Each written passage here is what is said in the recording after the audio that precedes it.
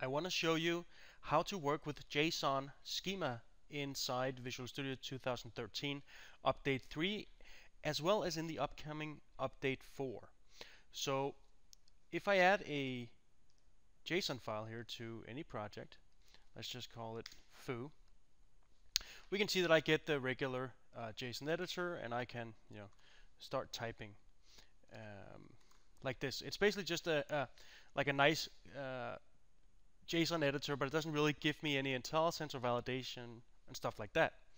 But notice here at the top we have a drop down, and if you use Web Essentials, you're going to see a lot of different schemas, JSON schemas that are available here in this drop down.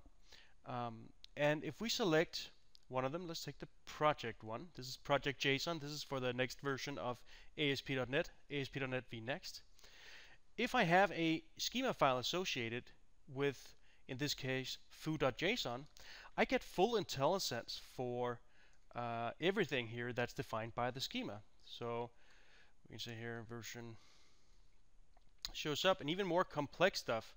Notice how I don't have to type the quotation marks. I can simply just start typing, and the editor will automatically populate them.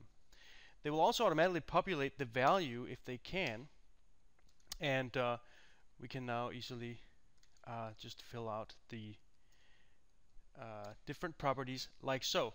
So very, very nice and easy way to enrich the experience of people using JSON. And we even have validation. So let's say, so this could either be a true or false, so a Boolean. But let's say I change this to some string value. We can see that I do in fact get validation error right here that says, hey, it has to be a Boolean, but you type string, so you better change it. So that's really nice that we get this extra benefit from the JSON editor. But what if you want to create these JSON schema files yourself? Then let's see how we can go about it. So let's create a new file here. Let's just call it schema.json. A JSON schema file is just another JSON file, but the only difference is that it references a very specific schema, and it's the official JSONschema.org draft v4 schema. And by implementing that, we automatically get IntelliSense for our schema. So this is IntelliSense for writing a schema. So now I can start defining properties. So let's say that I want a property called foo, and I want this to be of type Boolean with a description of this is a Boolean value, for instance.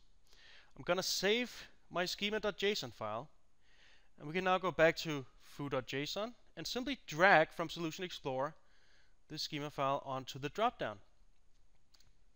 And now it applies. So if we go back here and call for IntelliSense, we can see that our foo property comes up. Very simple like that. Now every time we make a change, we might want to go in, right click and say reload schemas. That reloads the underlying schema and will re-download any remote schemas that you have that you might want to update. So there's a really nice mechanism for keeping your files and your schemas up to date.